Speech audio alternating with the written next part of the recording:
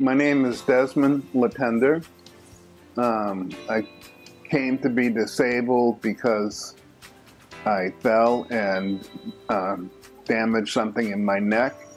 And when they operated on it, I had a stroke. My left side completely shut down. I had to learn to walk again. I had to learn to use my left arm again. I got hooked up with Easterseals by my social worker at Pleasant Valley Nursing Home, where I was recuperating from the stroke, and they hooked me up with Barbara.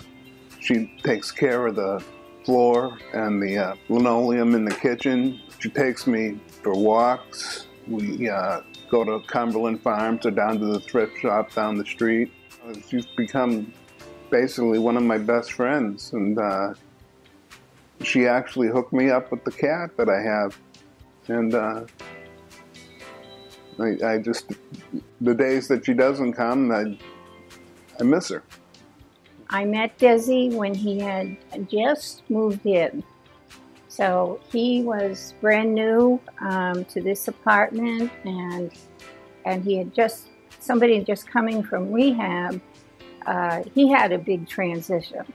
An individual needs to have something they love and can build, and so this has helped him. He has friends, and he's taught me a lot. So in that sense, you know, I think we've made a relationship that works very well.